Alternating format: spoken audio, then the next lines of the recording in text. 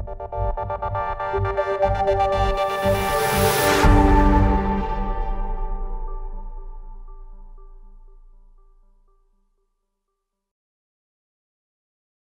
everybody, I am Dr. Vikram Gota, clinical pharmacologist at the Advanced Center for Treatment, Research and Education in Cancer, Tata Memorial Centre, and also the joint organizing secretary of the conference Healthcare, a Commodity or Basic Human Need, organized as part of the Platinum Jubilee celebrations of Tata Memorial Centre.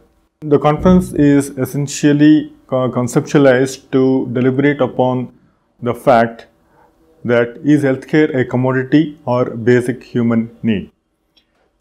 All of us are aware that the healthcare costs are escalating day by day. The prices of drugs are very high, and also it is important to deliver good quality healthcare consistently. And if you have to achieve these objectives, it is imperative that healthcare be treated as a commodity rather than basic human need.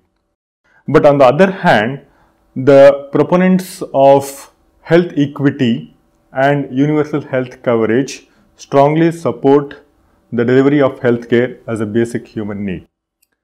Just to put things in perspective, what is equitable healthcare?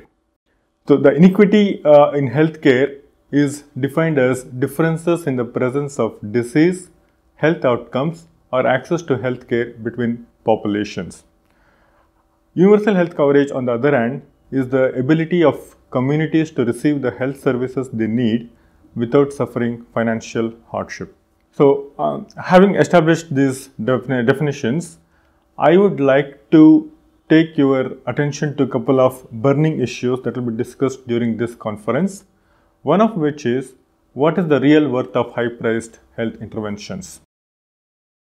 All of us may have our own opinions about what is the real worth of high-priced health interventions. I for one believe that it is not justifiable to have healthcare costs as high as they are today. In fact, Dr. Hagop Kantarjian, who is a renowned hemato-oncologist at the MD Anderson Medical Center, Texas, has filed a petition protesting against the high cancer drug prices, insisting that if the prices are low, all patients with cancer can have access to affordable drugs to save their lives. Similarly, a little more than a year ago, the New York Times carried out an editorial saying no justification for high drug prices. And they went on to argue that prices in many cases far exceed what is needed to cover the costs of research and clinical trials. So I entirely agree with these arguments, and therefore I am strongly of the opinion that the healthcare intervention costs are exorbitantly high at this point in time. But that is my opinion. But it is more important to understand what subject experts in this area, such as Tito Foyo, have to say about this topic. So he will be delivering a talk titled Real Worth of High-Priced Drugs in the session on health costs at the conference. So moving forward, the second important and burning issue in healthcare delivery is about providing access to affordable healthcare. The question is there an ethical imperative about this point? There may be many views on this matter, but just to put things in perspective, what is the challenge we are looking at if we have to make healthcare accessible to one and all? Across the world, there are approximately 1.3 billion people with no access to effective and affordable healthcare.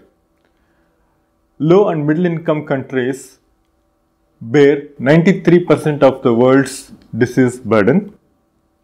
However, LMICs account for only 18% of world's income and just about 11% of global health spending.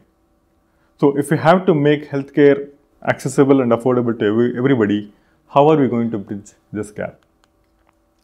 So this will be addressed very eloquently by Professor Nathan Cherney from the Cancer Pain and Palliative Medicine Unit of Share Zedek Medical Center, Jerusalem, Israel, in his talk titled The Ethical Imperative of Accessible and Affordable Healthcare in the session on access to affordable healthcare. Then comes the big debate, is healthcare a commodity? There are two sides to this argument.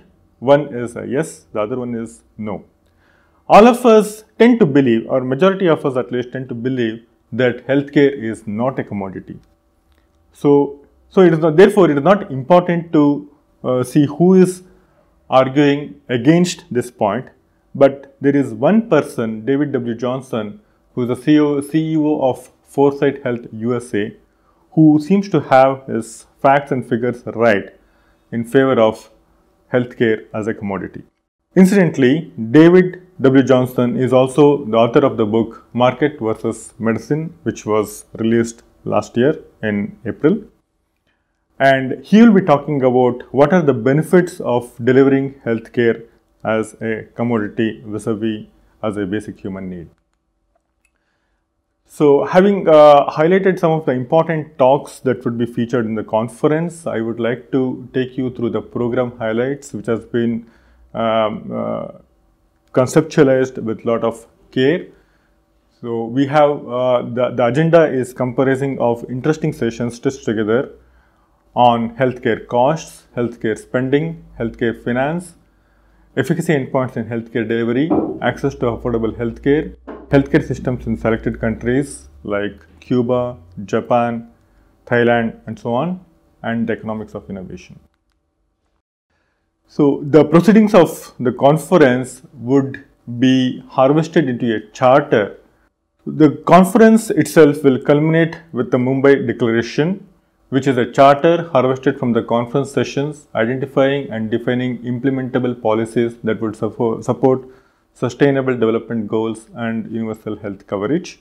And the charter will be prepared by a cross-section of reputed stakeholders in healthcare delivery. And the charter would be read out on the last day of the conference, which is on 29th of January 2017.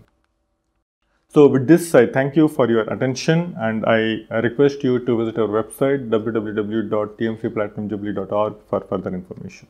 Thank you.